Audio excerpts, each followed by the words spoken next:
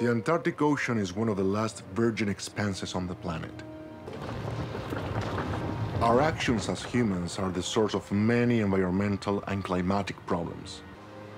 This is the inside story of a mission that has brought together people from all over the world to put pressure on governments from 26 nations to create the largest marine sanctuary in the Antarctic. We know that if we are going to change politics, we need to create noise.